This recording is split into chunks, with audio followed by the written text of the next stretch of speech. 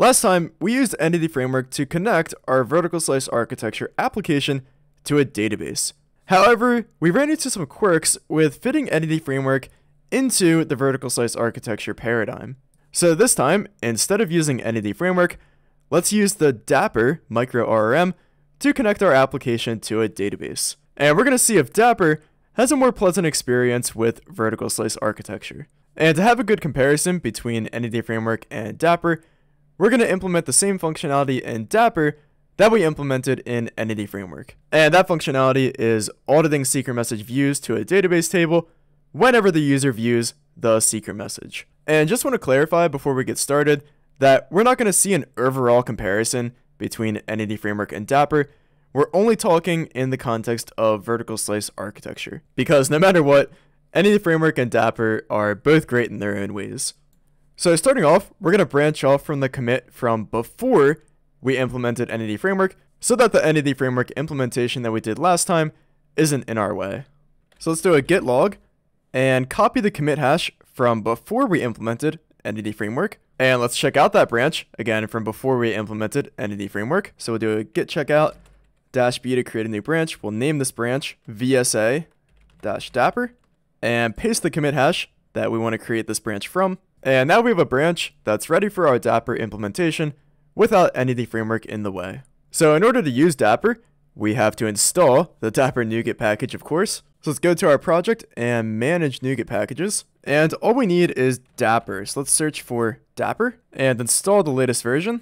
We also want to connect to a SQLite database ultimately. So we'll also need Microsoft.data.SQLite. Let's install that, just the latest version. And now that we have our packages, we're ready to use Dapper. And obviously the first thing we need to do is connect to our database.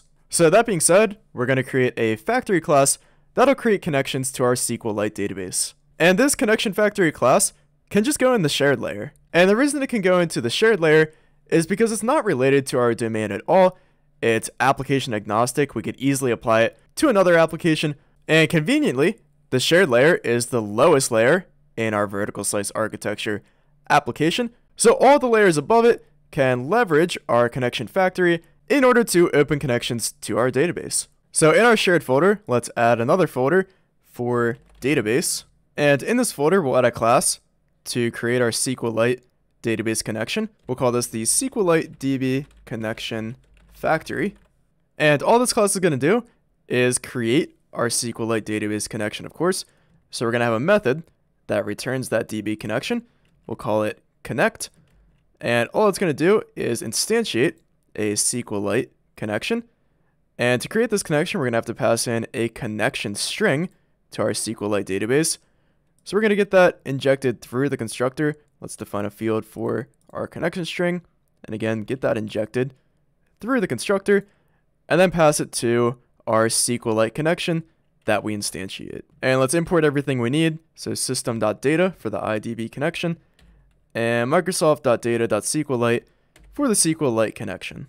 And the reason we're going to inject the connection string through the constructor rather than passing it as a parameter to the connect function is so that any client that has to use this connection factory won't have to know about the connection string or have to pass it in. Instead, the connection string is already going to be injected into the object. So now that we can connect to our database, the next thing we have to do is initialize all the database tables that our application uses when our application starts. And currently that's only going to be one table, the viewed secret messages table for our auditing data. So we're going to create a database initializer class that handles our database initialization. And that's going to live in the application layer. And the reason we're putting it in the application layer is because it deals with our application startup and because it's going to initialize all the database tables that our underlying layers rely on. So in our application layer, in that folder, let's add another folder for database. And let's create a class to initialize our SQLite database. We'll call this the SQLite DB initializer. So this SQLite DB initializer, of course, is going to initialize our SQLite database. So let's add a method to initialize that database.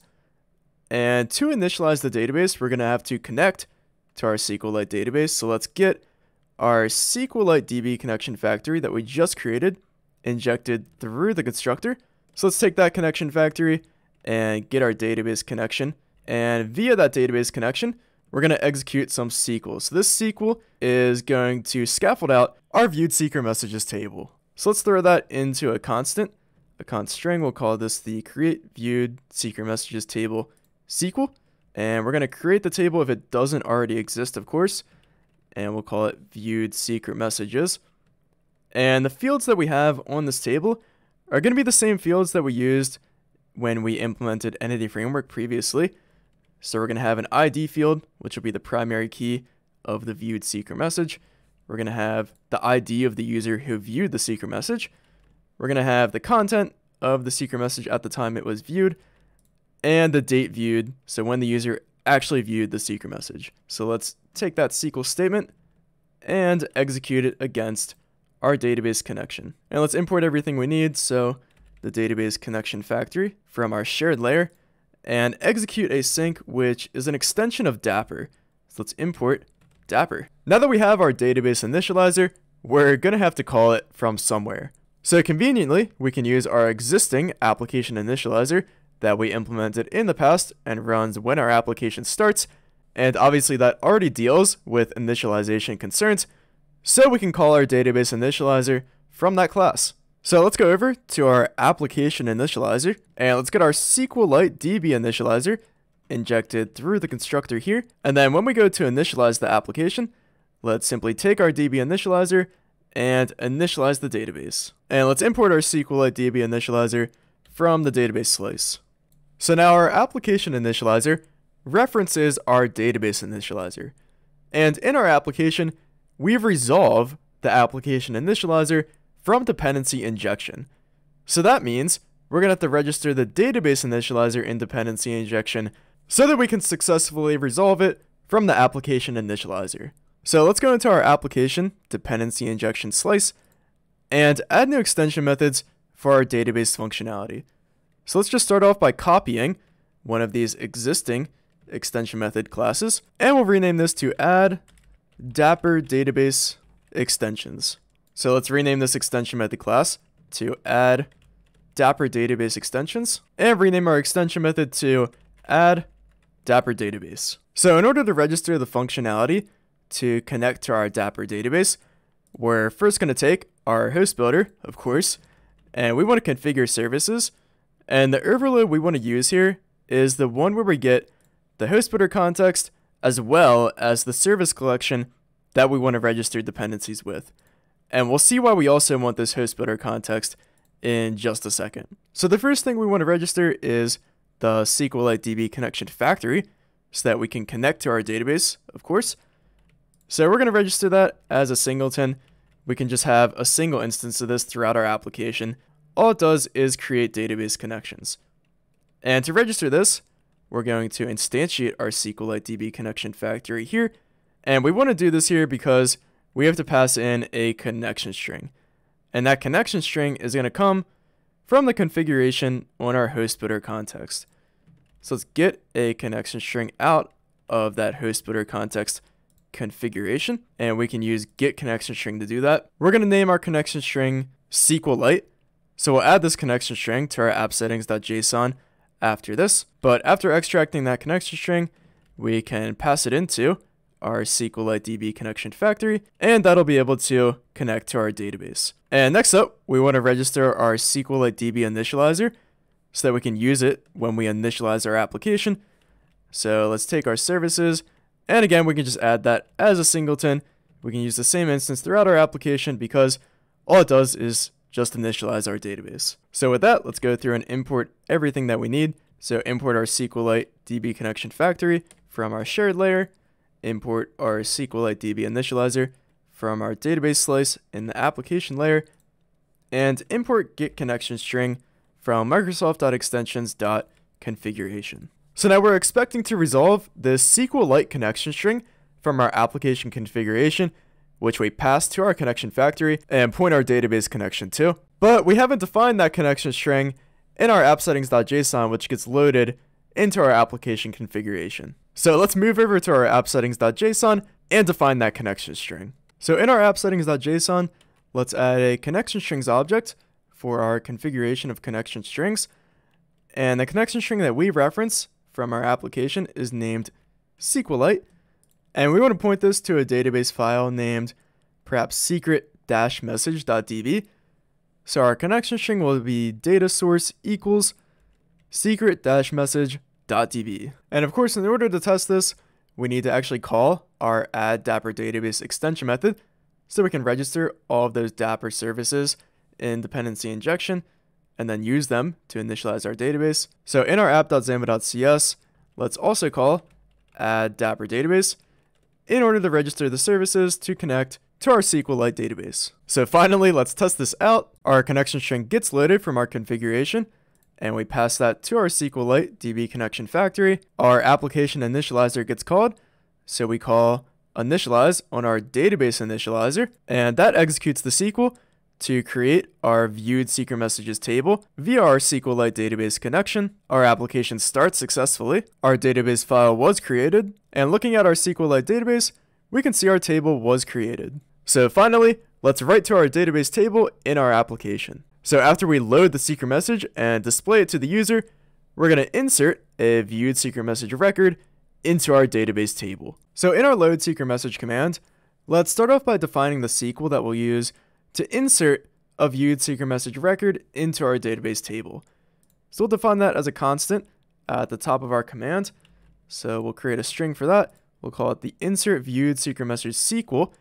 And inside here, we'll start off with our insert statement. So we're going to insert into the viewed secret messages table that we created. And the columns we're inserting into are the ID column, the user ID column, the content column, and the date viewed column. So these are all the columns in the database table that we created previously. And the values for these columns are going to be parameters that we pass in via Dapper. So an ID parameter, a user ID parameter, a content parameter, and a date view parameter, and each of these map to their respective columns. So now we just need to execute this SQL against our database. To do that, we're going to need our SQLite DB connection factory in this command. So let's add a field for that and get that injected through the constructor so that we can use it when we execute this command. So after we load our secret message, let's connect to our database via our DB connection factory, and let's create an anonymous object called parameters that, of course, is going to contain all the parameters that we want to pass to our SQL statement. So it's going to have an ID property, a user ID property, etc., etc. So let's define those properties on our anonymous object. So our ID property is just going to be a new GUID that we generate and convert to a string. And we want this to be a string because the type of the ID column in our SQLite database is text. The other property we want to pass is the user ID, which we can extract from the user on our current user store. We also want to pass the content of the secret message, which we can get from our secret message response. And the date view property, of course, is going to be right now. So we'll just call UTC now